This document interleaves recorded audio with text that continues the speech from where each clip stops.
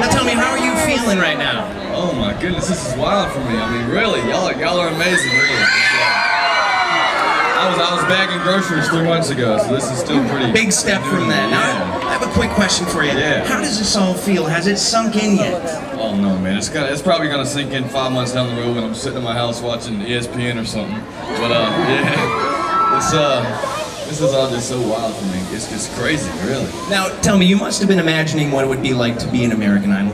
But what did it feel like when Ryan Seacrest announced your name? I mean, never in my wildest dreams would I have ever even thought. I mean, I watched the finale last year with Lee and it didn't even cross my mind. So when Ryan said that, I just bent down. I was like, are you kidding me? I mean, it was a moment I'll never forget. What did you guys think of that? Now, you have a lot of support in your hometown. Where do you come from? Garner, North Carolina.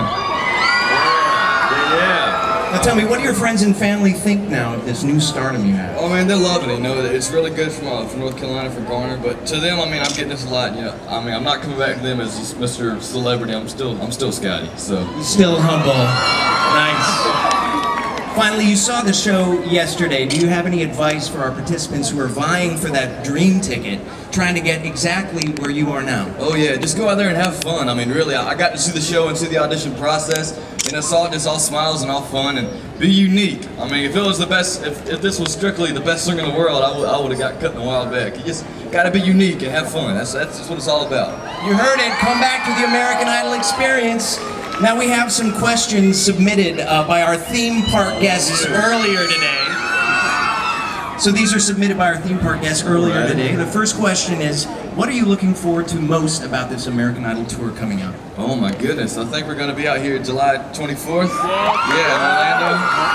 So that's going to be a lot of fun. Everybody's going to come out and support you. Oh yeah, come see me. It's going to be a lot of fun though, reuniting with the top 11 and just touring the country, you know. Us boys are going to have a good time on the bus. I told them though, if you have to use the bathroom, wait till we get to the arena. Nothing on the bus. Good advice from a true American Idol. All right, now who's your biggest musical influence? That was another question. Biggest musical influence? I grew up listening to the old kind of country with the Hank Williams and the Conway Twitty. Yeah. Johnny Cash, that's what I grew up listening to. Elvis Presley too, he's a... Elvis Presley, King. Another question. What was your favorite song that you performed on American Idol? Favorite song? Oh, there were a lot of them. I have to go with Gone by Montgomery Gentry though. Nice. Yeah. All right, and our final question. I want to be on American Idol. What advice do you have for me when I audition? Once again, just be unique. Don't be nervous. I mean, you've already lost the battle. Just go out there and have fun. You can do it. Anybody can do it. I was bagging groceries. So, I mean, really, just go out there, be unique, have fun, and show them what you're all about. I mean, leave everything right there on the audition stage. There you go. Now, I'm not sure if they're up for a song.